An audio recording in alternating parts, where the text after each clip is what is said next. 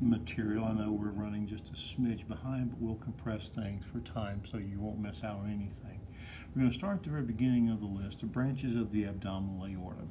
We kind of preface this by saying that there are three sets of circulation in the abdomen. You have the branches of the abdominal aorta, then you have the sub-branches of those, then you have the venous system of the abdomen, and lastly you have the portal system that drains the mesentery. So we're going to start with the branches of the abdominal aorta.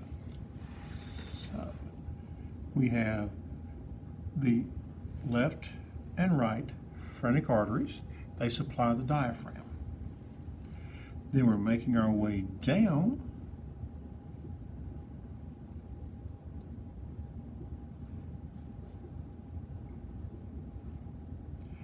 to the left and right renal arteries. Then we're going to add in the celiac trunk. We're going to come back to celiac trunk because the celiac trunk has multiple branches. And we're going to come back and cover that separately in just a few minutes. Then we're going to make our way down to the superior mesenteric artery and the inferior mesenteric artery. Those supply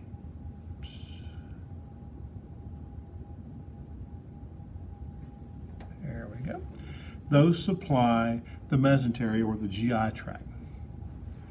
Then we're going to come down and we're going to look at our, in this case would be testicular arteries because this is male, but you can refer to them as gonadal arteries if you'd like. We have the left and right testicular arteries. Then we're going to make our way back over to some arteries that are special concern to chiropractors, the lumbar arteries.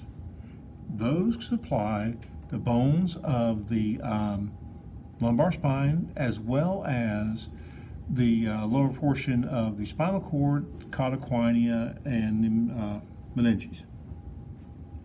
Then lastly, down here at the very bottom,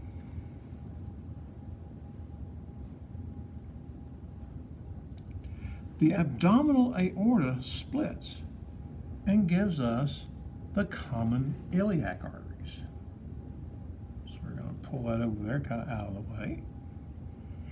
And then the common iliac arteries, this will be more for next week's material, but just to kind of give you a point of reference, the common iliac arteries split into internal and external iliac arteries on both the left and the right side.